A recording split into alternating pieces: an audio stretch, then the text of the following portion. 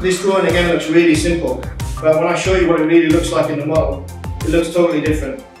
You can only see that by hitting some of the objects in front of it, but that's the power of the model, and that's how much easier it is for you guys to understand what's going on there. You know nothing about my job.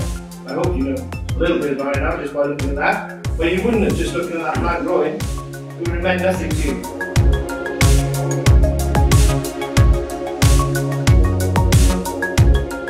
Sorting out the issues in the virtual world before they ever become issues on site. And that's where we gain in terms of safety, we gain in terms of accuracy, and we gain in terms of our ability to deliver on time. BIM is just a tool, but digital engineering just needs to be less exclusive. It needs to come down to the tight data.